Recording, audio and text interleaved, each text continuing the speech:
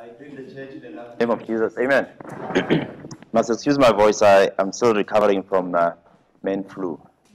So it's quite a serious one, the one that catches men. But all right. No, who made a roadblock? He still hasn't arrived. All right. So we're going to talk about stewardship this morning, and my focus will be on financial stewardship.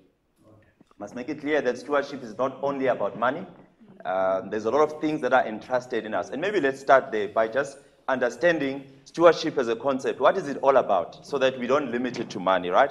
So if you really think about it, stewardship involves, now this is a definition that I picked up in Wikipedia, right? It says it involves planning, right? It's not a haphazard process. There's planning, there's management, there's growth of whatever has been entrusted to you. So back in the days when kings, obviously kings had a lot of wealth, they'll have a steward who looks after that wealth. And their job is to make sure that the wealth preserves its value at the least, and at the best, it grows in value. And that's really what stewardship is all about. It is about planning, managing, preserving, and growing. Whatever it is. Now, when you talk about planning, and managing, it means that it has to do with competence also. Yeah. You know, you must be competent in managing what has been given to you. And competence can be found in many ways. You could read up on competence, you could seek with mentors, so that which you've been asked to manage can grow. Okay, so that's another thing about stewardship. And the Bible says something interesting here. It says, whatever you do, work at it with all your heart. Colossians 3, verse 23 to 24. As working for the Lord. And here's the understanding. As Christians, we should understand that there's nothing in our lives that shouldn't include God. Nothing. You see, once the standard, once the person I want to impress is God, the standard rises higher than everything else. And the challenge with maybe all of us as human beings is that when we do something and then people applaud us, we think we have arrived. Such that it becomes our standard to always get the applause. Yet heaven is silent. You haven't received an applause from heaven. So our standards as Christians for anything that we do is the applaud of God. Yeah. And nobody else. And the shameful part of it is that sometimes you are applauded by people who are incompetent in what you are doing. And that's a very low standard to be applauded for. Yeah. You can't, I mean, okay, let's leave that. Let's leave that. And so the idea of stewardship as Christians, whether it is your job, it is how you raise children, it's how you run a family, how you make friends, how you evangelize, the point is to be applauded by God. Now look at God. I want to show you that God does brag when we are doing something great. So one time they were building a temple out in Jerusalem back in the days. And you must understand, when building a temple, and here's the thing, we like giving everybody a chance in church. Have you noticed that?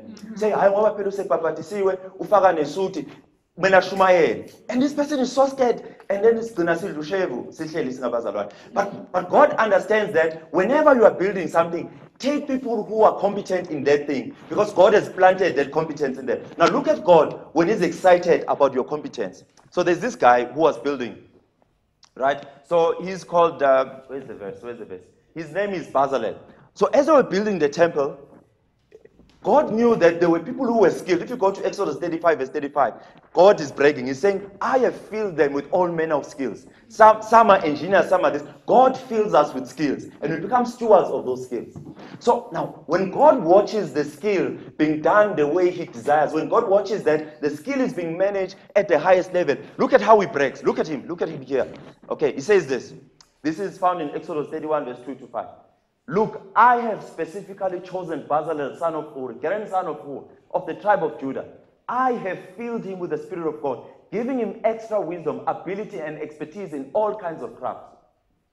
He is the master craftsman. Can you imagine God calling you a master? Once your standard is high, you really don't care what people say. God calls this guy, God calling someone a master. And he goes on, and God bragging. Just imagine God just bragging about what He sees in us when we start being good stewards. Now look at what He says. He's an expert working with gold, silver, and bronze. He is skilled in engraving and mounting gemstones and carrying out wood. He is a master of every craft. How many times has God called this guy a master in a few verses? And that's what stewardship means. Stewardship is doing its best when God can applause and brag. Right. Now, you know he bragged about Job also. Which means that sometimes when God brags, the devil gets irritated and troubles you. Sometimes when you are troubled, it's not because things are just not going well. God has bragged and the devil is unhappy. But then we can overcome, right? And stewardship also is about growing what we have been given. Growing what we have been given. Now, we always think that stewardship is about money, but I've just demonstrated to you that it's also about your skills. Stewardship is about your skills. Stewardship is about your health. You know when it says your body is the temple of the Lord, it already tells you who's the owner. Because stewardship says, I am not the owner, I look after. So even our body, the stewardship of the body, stewardship of health, there's stewardship there. There's stewardship when you think about children. God gives us the children, and we are stewards. That's why they are a blessing from God. We are stewards, and we will account for it. So their preservation and their growth depends on us. Remember, stewardship is about planning, so we don't just have children, we plan, right? It's not oops. Is it? Well, I hope in future we don't do oops. We plan. One time I'll show you how expensive children are. Maybe you should see the numbers. Then we don't want to be like Jacob, right? So for stewardship of I want you all look up to biblical characters. Right. There's also stewardship of family. That's why the Bible will tell you that a wife is a gift from the Lord. And there's stewardship there.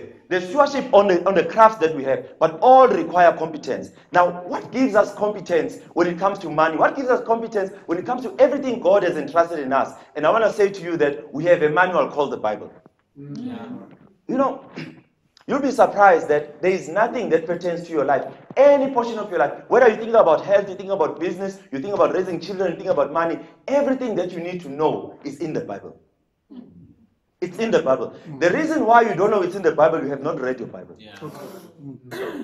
Right? Now, so the Bible throughout this day, between now and the sermon, will be our guide. Our source will be the Bible. It's enough. There is no need to take concepts from heathens and baptize them with the verse. The Bible is enough. Okay. The Bible is enough. Powerful. Now the thing with the Bible is that it seems that God always wants, the demands that God has, sometimes they look unrealistic, don't they? They really look unrealistic. Now, here's the thing. Ellen White writes something and she says, his biddings are his enablings. In other words, when he gives a command, the command doesn't go empty-handed. It comes with power to do. So whatever you read in the Bible and it seems impossible, it's not your problem. Okay. That commandment has come with power. The problem with us, we don't tap into that power. We reason too much and not tap into the power. Now look at Philippians. Maybe you think Ellen White, some of you don't believe in Ellen White. So let's go to the Bible, it's fine. As I told you, the Bible is enough. The Bible is enough. Philippians chapter 2, verse 13. Look at how exciting this thing is. The Bible says, it is God who works in you and gives you the desire to do the right thing and the power to do. Look at this. Have you noticed that there are times when you just don't feel like doing what God wants?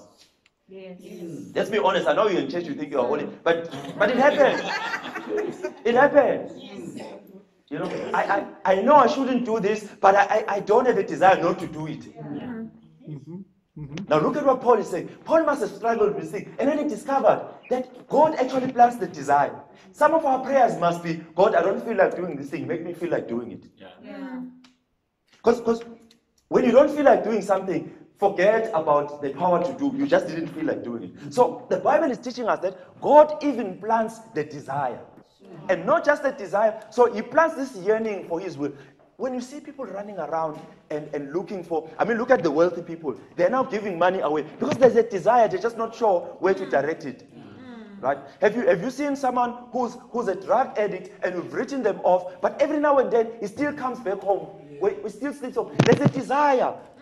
But we are ignoring that desire. So one of our prayers must be, can God just plant a desire for me to do his will? Okay? So the Bible also emphasizes that. But also, after the desire, what happens? The power also to do. It's almost like we just sit and become available as Christians. So the Bible will be our source. Another source of ours will be Ellen White, so that you are all happy. So Ellen White, One of the things that is amazing about God, that's when you see that God had always given us solutions for our lives. We've just ignored them. Mm-hmm. When I teach people how to get out of debt, I purely use Ellen White. Like, Ellen White has like 8 steps out of debt. And I always wonder, the people who read Ellen White very much and they come and bash out on Ellen White, why do they skip these chapters? Because these chapters also teach us how to manage our money. So you'll realize that God already, Ellen White wrote these things in 18 something, right? Very long time ago. But these things are relevant as if they were written this morning. That's the power of God. That's the power of God. What has just happened? Okay, that's fine. We can. Please don't start a song. Yes, that's important. I get challenged with silence is reflect. You don't need to start a song all the time. All right. Where is my friend here?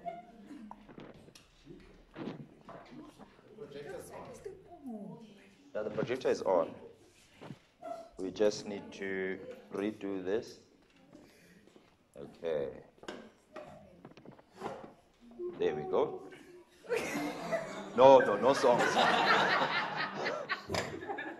Let's enjoy the awkwardness of silence. Every time something's heavy, someone starts a song. No, don't do it. Respect the songs, man. Okay. Yeah. Right. We'll also look at a bit of some of the research that has been done about finances. We'll also, by the way, use common sense, because obviously the interest rate of South Africa is not in the Bible.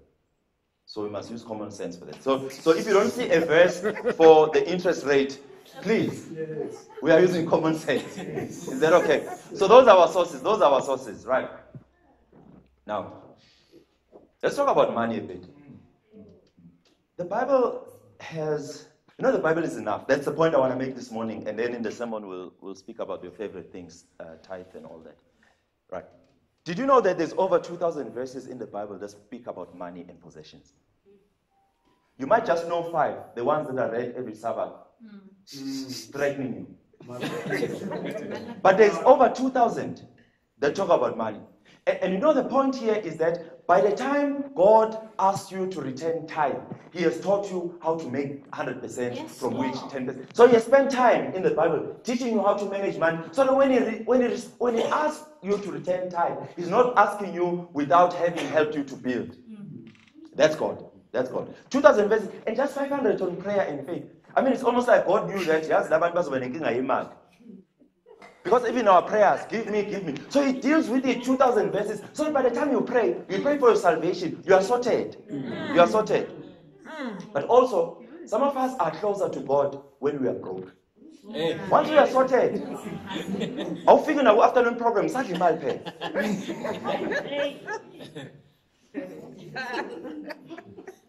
Did you also know that about two-thirds of Christ's parables were about money and possessions? Okay. A sower went to sow. That's agriculture, the economy. The prodigal son asked for wealth. Just look at him, the lost coin. Many things. 2/3 of his parables have been about money. Yet Christians are broke. Christians are in debt, but they're reading the Bible. But here's the other challenge that we have. We tend to, myself included, to read the Bible and interpret it to suit our position in life. So you get a person who is mismanaging their money, and then they quote you this verse, Matthew 6, verse 24. No one can serve 2 masters. You will either be devoted to the one and despise the other, love the other and hate the other. You can't serve both God and money, said a broke person. So we get to a point where we instead of learning how to manage our money and get out of debt, we say, I might be broke, but at least I'm not saving money, I'm saving God. But let's think about this thing now. I want us to also learn to read the Bible. Don't read it like you're reading a Bona magazine. A Bona magazine has nothing to do with you. Nothing to do with you. The Bible has everything to do with us. When we read the Bible, let's read our lives. What is God saying to me? Right. Can I ask a question? No one is going to be disfellowship. How many of us hate being broke? You know that moment where you are so broke, you can't even get... Thank you. You know when you give us some money. No. I will give you some biblical verses to help you with that. Now, but just the feeling that you have when you've ran out of money, you can't even buy bread, you can't even pour petrol, and sometimes you even feel it in your stomach. Oh, So yes. right? Now, hold on to that feeling. That feeling that you just felt of anxiety, of stress because you are without money. How many of us have the same feeling? Don't raise your hand. How many of us have the same feeling when a day passes, I haven't read my Bible, I haven't prayed? How many of us get equally stressed when we are without God as we are when we are without money? So who's your master? So that's what this verse is saying. The verse is saying that serve God, not money. How do we serve money? We get to a point where we are more stressed to be without money than we are to be without God. Then money has become the master. That's what this verse is saying. The verse is not saying be broke to prove that you honor God. The one thing that I want us to take out of this thing is that we need to start learning to use money, the tool, to serve God, the master. And not to use God to serve money. Where we are coming to church because we are in trouble, we want prayers. Once we are sorted, we go back to our master. Where God has been used so that you can serve the master. Right? So that's all I want us to pick up this morning if we miss anything else. Okay. One thing I also want us to agree on is that money is a tool. It is not the thing itself, it is the tool to build whatever you're building. Okay? The thing with tools, let's just think, many of you have cars. How many of us have ever sat down and read the manual? You feel like you see?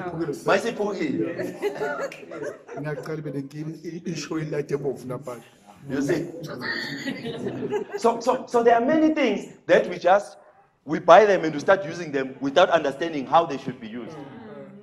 Right? Money is like that. Money, because it's a tool, if you don't know how to use the tool, have you noticed that a tool that you don't know how to use can hurt you? Oh, yes. That's true. And money is exactly like that. If you don't understand how money works, it becomes a tool that hurts you. What do I mean by hurting you? Every now and then you graduated, you started a job, and then you start getting calls. You are amongst the top 1%. You qualify for this and that. Because you don't understand the tool, it starts to hurt you. By the time you are done, you are over indebted. The tool has hurt you. But also, money is a tool depending in whose hands it is. Okay, let me give you an example. If a brick in the hands of a bricklayer builds a property, builds a house, doesn't it? But the same brick in the hands of a thief becomes a weapon. Oh, okay. Yes. So is money. Okay. Money in the hands of a Christian, a true Christian, remains a tool. Money in the hands of a humanist, someone who's not Christian, it's dangerous. We've heard a lot about spousal abuse when it's physical abuse, emotional abuse, but there's also financial abuse where money has landed in the hands of someone with an unrepentant heart. Then they use it as a weapon. Suddenly, because your wife has not agreed with you, you don't pay DSTV, she can't watch Kim Kardashian. You are using money as a weapon. So during the sermon, I want us to talk deeply about, because it's going to be painful to teach Christians how to manage money and build wealth, and only to find out they were actually not Christians. Because once they are wealthy, their true colors start to show. Okay. Yeah. All right. We thought we were teaching them about a tool. They were busy building a weapon so that they'll show. At some point now, because you are the one who pays the rent in the church, you're the one who pays for electricity, we no longer can discipline you. Yeah. The tool has become a weapon. You are now untouchable. Right. So money is a tool, Xolani. That's the point I'm making. It is a tool for us to take care of our families. 1 Timothy chapter 5, verse 8, we'll talk about it during the sermon. I'm just introducing this thing. Right. So let's skip some of these things. Now, one thing that I want us to pick up today. So the first one that I said we mustn't forget is that we must learn to use money to serve God, our master. Yeah. The second one I want us to pick is that stewardship of money, financial stewardship, when it is complete, it doesn't only talk about tithe, offering, and charity. Because 10% of zero is what? It's zero. We can't do stewardship and ignore wealth. Because without wealth, there's no tithe. Without wealth, there's no offering. Without wealth, there's very little we can do towards charity. So stewardship, when it is complete, It has these 4 pillars that talk about tithe, talks about offering, talks about charity, and it talks about wealth. We must not shy away to talk about wealth. And I know the reason we shy away to talk about wealth is because we've seen criminals who are wealthy, who abuse wealth. But as Christians, there's guidance around it. Now, what are God's expectations? And I think it's very important that whatever we talk about, if we remain Christians, we look at God's expectations and meet those. Now, what are his expectations when it comes to finances? I want to take you back to the time that Jesus was leaving his disciples. And we are in Acts chapter 1, verse 8. You must understand the context of this verse when Christ is leaving. These disciples, and they even admitted themselves, were unlearned men, uncivilized. They were just fishermen. They were just fishermen. In fact, they were so primitive that they even used strong language a lot. Like that's just the kind of people they were. They were not people that you could associate with rabbis, where people you can walk with them in a temple and they would probably sit at the back of the temple. And then Christ comes on the scene. Now Jesus makes these unpopular guys to appear popular. Suddenly, when they are walking, there's a crowd. Suddenly, when they are walking, the sick are healed. So it was nice to hang out with this Christ. And then this Christ dies. And then he goes to heaven. That must have been devastating for these guys. They are best friends, but also the person who made them to look cool is gone. And this is what Christ says in chapter 1, verse 8 in Acts. He says, but first it starts by saying, it is okay that I must leave so that the Holy Spirit, a helper, can come who will do more things than I did. Remember, Christ was limited by space. Right? The Holy Spirit could get to everyone. Now look at this thing. He says this. He says, when the Holy Spirit comes on you, you shall be my witnesses. Not just in Judea, but through the ends of the earth. Remember that verse. Now, one thing I want us to realize about, okay, let's not read Bona now. Let's read the Bible. Let's read the Bible. A witness in a court of law. Let's think about that scenario. Okay? You are in court and someone is your witness. In other words, I've been accused of killing somebody. I didn't kill anybody. I know you are recording. I did it. It's an example. It's an example. Hey, so go Facebook. To killers are preaching in our look. No. People are brave on Facebook. Okay, I see here.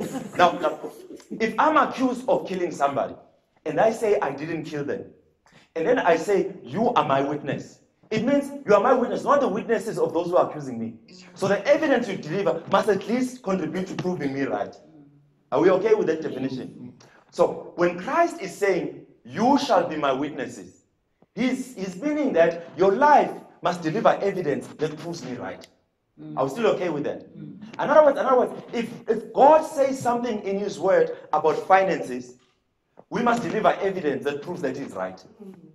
Are we okay to move with that? That's what it means to be a Christian. So let's see what he said about wealth.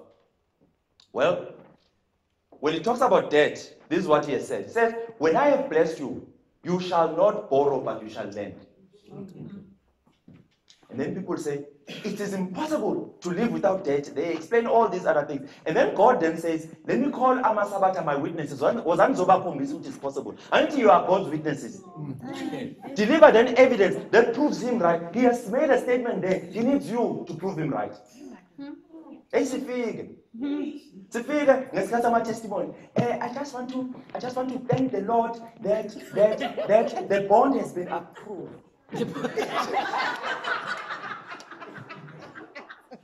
Why don't you just sit down, finish the bond, and then come after 20 years and talk to us? God is saying, when I have blessed you, the evidence of blessing you is the absence of debt. And then when are you saying the evidence of blessing is the bond? God is saying stewardship must help us to be credible witnesses. God must be able to rely on us. Right now, I don't think he can rely on many of us. But stewardship is useless if it doesn't get us out of debt. It's useless. It's useless. If it only talks about tithe and doesn't care about the debt situation, it is making us weak witnesses. God wants us to be credible witnesses. Stewardship must help us to be those. Otherwise, it's useless. Imagine spending 8 hours in church and nothing has changed in your life. I could have read a book and become okay. Right? So it also then says, the thing of programs, it also says that those who lead the church must have a postmortem every time after a program. Just what have we achieved? Having done a strategy before, what do we want to achieve? Okay, but that's another story. And then he says what? He says, if you are in debt, the borrower becomes the slave of the lender. And we know God specializes in taking out his people from slavery. And this is what stewardship should do, practically, right? Of course, we can be happy that Ellen White is here. Now, you know, when you go to Adventist Home, page 393, go and read that page. If you want to know how to get out of debt, that page will tell you exactly how to get out of debt. And she talks about it. In fact, she calls debt, look at this. She says, be determined not to incur another debt. Deny yourself 1,000 things rather than running debt. This has been a curse in your life. Many people are calling debt good, calling debt a blessing. The prophet says it's a curse.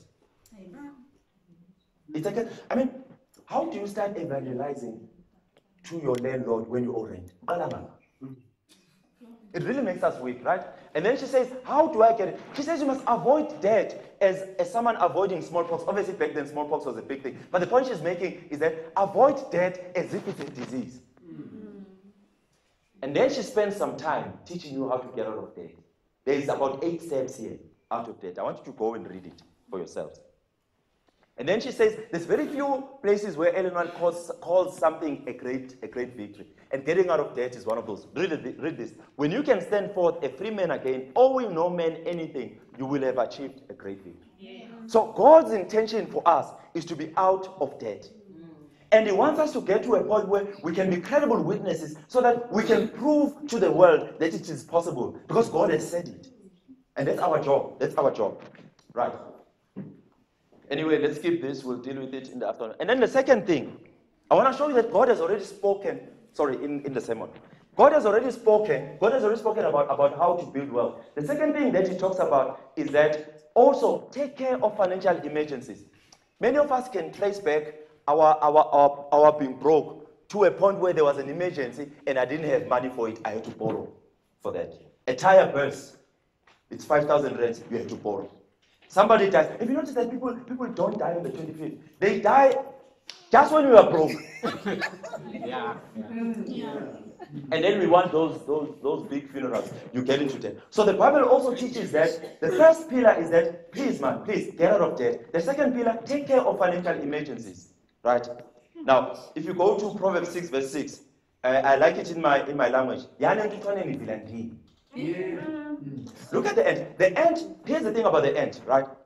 It understands that when it's winter, it's dangerous to go out and collect food. There might be no food in the first place, but also it's too cold to get food. So during summer, when all of you are throwing parties and celebrating that it's summer in my life, the ant goes and collects food. Because she knows that it's not going to be summer all year long. Even in your life, you're not going to be in summer all year long. You're not going to be employed all the time. What happens when you lose that job? Your business is doing very well. One time you'll be sitting in your lounge and you see your biggest debtor, he committed a crime, but he owes you 50 million rands. It won't be summer all year long in your life. So the Bible then teaches us, let's learn from the end that when it's summer, it doesn't celebrate throughout summer, it saves some for winter. Because winter is coming, and this is not a Game of Thrones. I'm just...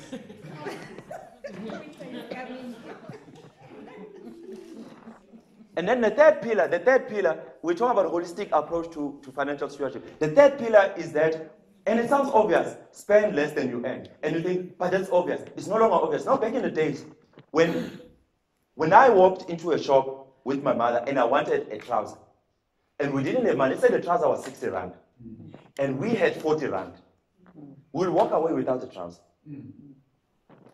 Or we will lay by over 3 months, right? And you know, lay buying, you must maintain your weight, because when you get there, you must still fit your kids. You can change the size. Okay, so we would lay by, okay? But think about today. Think about today now. Today, if I walk into a shop, let's say the trouser is 60 rand, and I have 40 rands.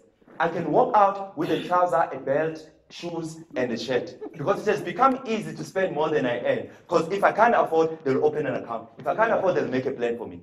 It has become so easy to spend more than we earn. In fact, there are some people who believe available credit on their credit card is money. Right? So then it becomes important to spell it out and say, Aibo, spend less than you earn, pay. Right. Now, let me give you another example. If I were to send you to a shop to go and buy, I give you 7,000 rands cash. I say, go and buy a TV to watch Ellen Wright the movie, nothing else. So I give you 7,000 rands cash. I say, go and buy a TV. Right? Do you realize that when you are at the till and you are counting this money, you're going to start looking around, are you going to make a 5,000? Because as you see money going out, you feel it. But if you were to swipe, you may swipe at 14,000. Yes. It has become easy to spend more than we earn, that the Bible is also saying to us, be cautious, spend less than you earn.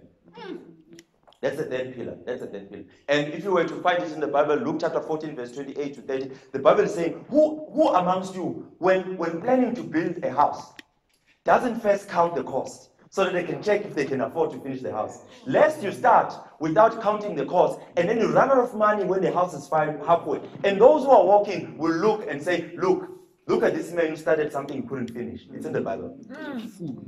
The Bible is saying, whatever we want to do, we have got dreams. We have dreams for our children. We want them to go to St. So and so school. We have dreams for our holidays. Don't just dream. Count the cost and plan and budget so that you can enjoy. Imagine a trip that's financed by debt. Mabu, we are debit orders. Every time you look at the photos, you get very angry because this was on debt. Right? So can we plan our things? So the Bible is teaching about that. And then only when you've done these three, should you then start investing. Now somebody's saying, no, but I can invest while I'm still swimming in debt. I will show you one day that it's not the most clever thing. Right. Now what does God say about wealth? Now if you go and read Proverbs 13 verse 22, he says something very big. He says, a good person leaves an inheritance for his children's children. The expectation is very high. The expectation is that we build generational wealth, not generational debt. And you would have thought, and you must understand, our parents lived in a time where they didn't get equal opportunities. They didn't get opportunities to participate in the economy. So they didn't make as much. That's why we sometimes have to take care of them. But it is painful that people now, today, young people and not so young people who are working very good jobs or running very good businesses, they are actually going to create the same situation at the end. Because we are busy chasing debt. Each time we resign from jobs, we cash our pension. By the time you're 65, your life is like this, but you don't have enough money in pension. Now your child must take care of you. Can we break that cycle? And the Bible is trying to teach us that we should break that cycle. So that what I leave my children is wealth, not more debt. And you've seen in other funerals where you think the wife is crying because this guy is dead. She's crying because she realized how much debt she's left in. Right. And this must not happen in the Adventist church. But it's not automatic. It's not automatic, right?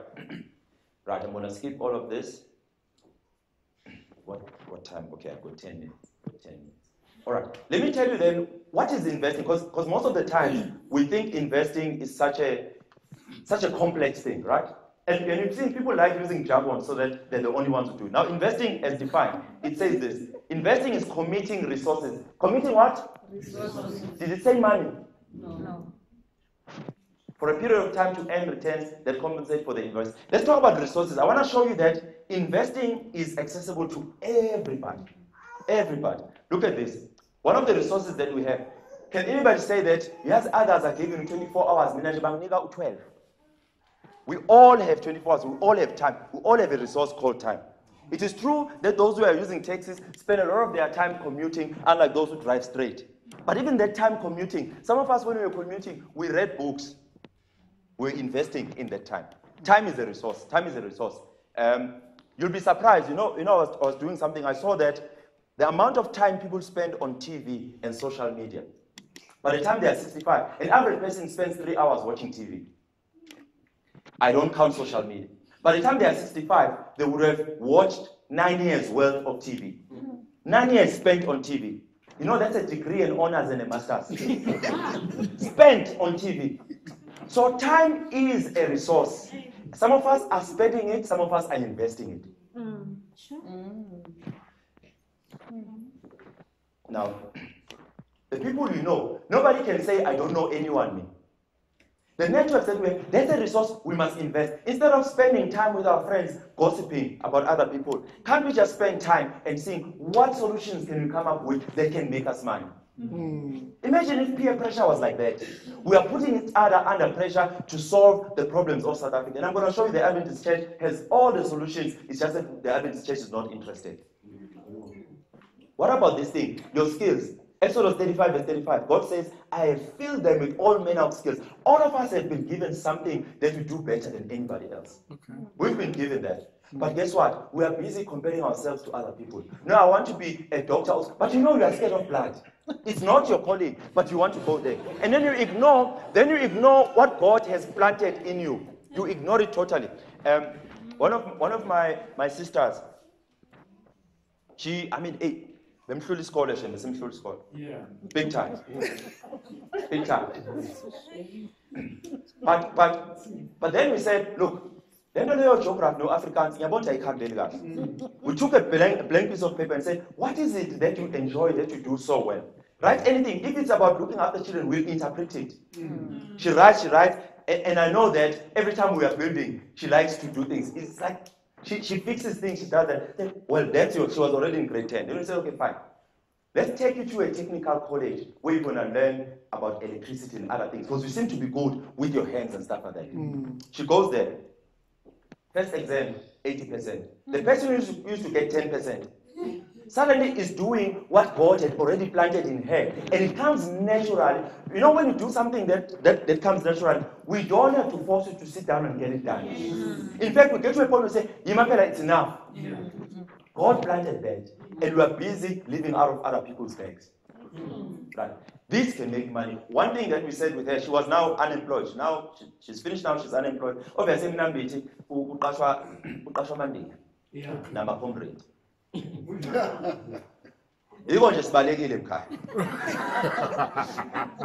So she's been struggling to find a job. Then I say, okay, why don't you do this? Why don't you follow Unobab Masbugo, who fixes electricity for people? But then he has a full-time job during the week. He does it on weekends. Then follow Bab Masbugo. I'll give you money for transport. Just follow him. I'm a pocket load. Right now, she now has her own clients and hires Masbugo for the complicated things. But guess what? She invested her time. I'm trying to show you that investment has very little to do with money. She invested her time. She invested the relationship. And now you are because why invested in the relationship and then invested in her skill. Suddenly she has the money. So investing, Bazaran, has very little to do with money. Very little to do with money. Right. Okay. Now, the point that I was making, I'm going to end now. The point I was making this morning is very simple. Stewardship is not just about tithe offering and charity. Stewardship is about, it's holistic. Wealth is part of stewardship. We handle wealth as steward. And also, I also want to just make it very clear that Christianity is not a magic show. What do I mean by that? Christianity is not, I go and mess up everything, and then I pray, and then magic, everything is fine. If you read a lot of parables, not parables, miracles that Jesus does, the miracles that Jesus performed, a lot of them, before he is faithful in the supernatural, the people have to be faithful in the natural. Yes. So he wants to resurrect Lazarus. That is the supernatural. But the removing of a stone is natural. The people have to be faithful. There is no miracle in moving a stone. The guys want to conquer Jericho, right? A miracle because it was known that those walls were strong. But there is no miracle in walking around the walls and singing. Be faithful in the natural, and God will be faithful in the supernatural. So even the issues of finances, God is not going to do magic. This is not a magic show. He has given instruction. Be faithful in those instructions, and He'll be faithful in the supernatural. That's the important thing that I want to just say. That there's an expectation for us as Christians. You know, sometimes the answer to your prayer is an instruction to do something. Not all prayers, and then amen.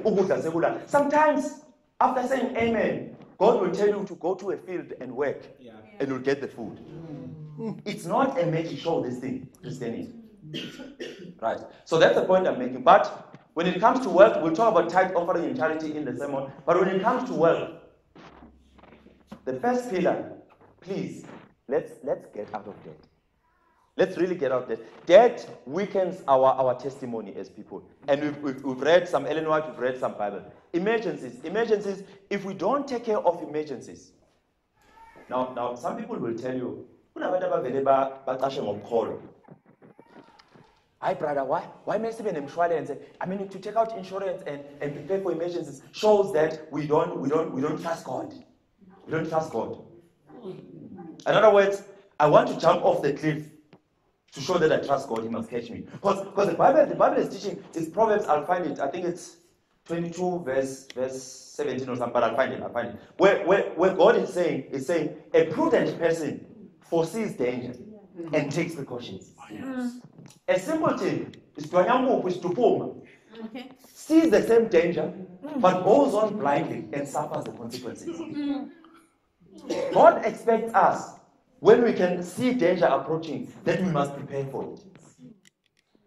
And part of preparing for it is saving for emergencies like the end. But part of it is taking out insurance. So that when the emergencies happen, I'm okay, I don't run back into debt. Here's another one. Christ is on the mountain being tempted by the devil. And then the devil starts saying something very silly. He says, yes, Jesus. And jump.